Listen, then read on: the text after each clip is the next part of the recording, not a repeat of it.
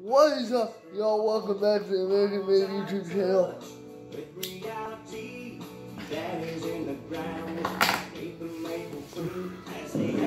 Dude, that didn't light.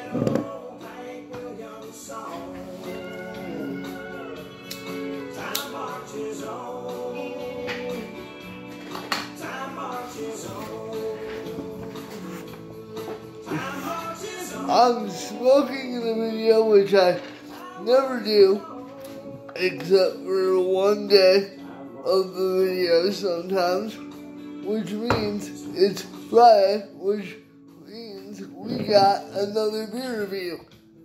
And we are still on Anheuser-Busch kick of the last couple weeks, because today we got, you know what, I'm not going to say what it is, I'm just going to tell y'all, dilly motherfuckers. Yeah, but like, I know, I'm such a mainstream football fanboy, but you know what?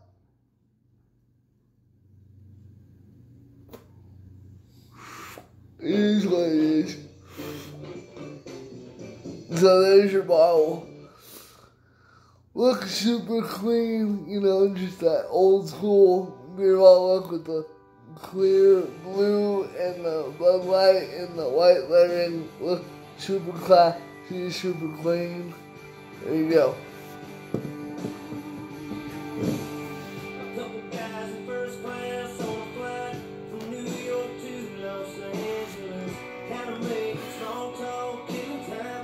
Now, before YouTube demonetizes me for smoking a cigarette, I'm going to get one more drag off of this and then we'll get into it.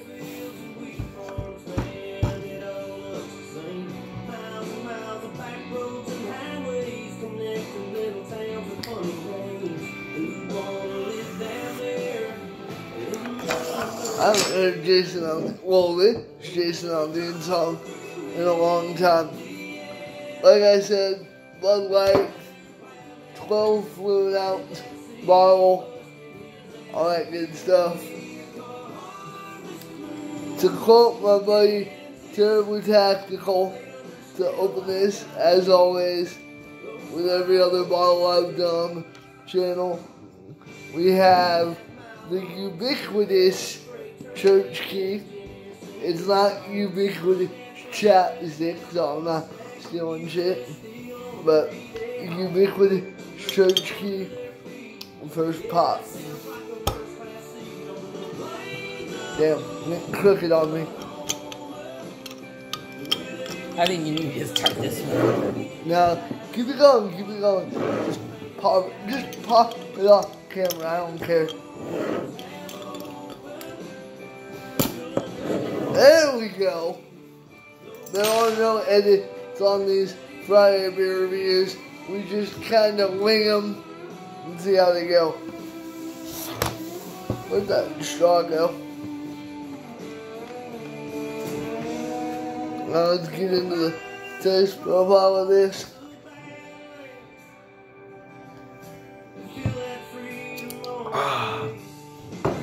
The only reason I did that is not that this is shitty beer, but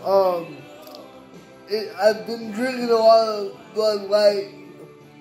I've been drinking a lot of Bud Heavies since the regular Budweiser review, and I'm not used to, I'm not used to the carbonation of Bud Light at all coming off the regular Budweiser.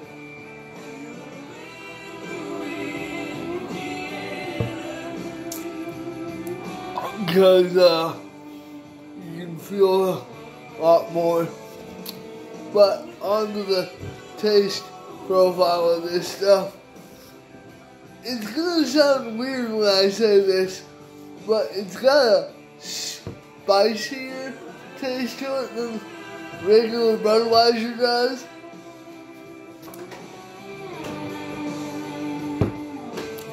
Yeah, it definitely does. What was I saying? Yeah, the spicier taste to it than what usually does. And no, I don't drink this stuff because of the foot-long commercials like most people do. I don't drink beer based off of the commercials and how funny they are. I drink it because it tastes good. And if I'm not mistaken, this is 3.2% alcohol. It should be.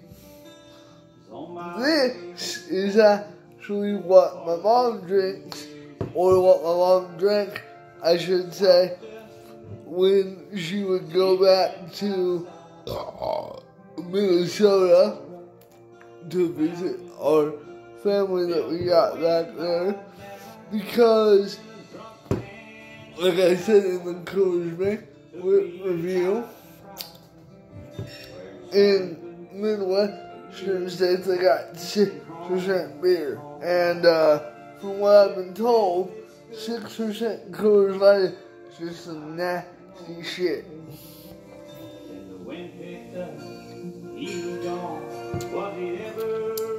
So, all in all, I would give this a solid 5 out of 10. It's not great, but it's not terrible. It's middle of the road for sure. And I think I got this the whole case included. I think I got this for $12. So, you know, it's $1 a beer.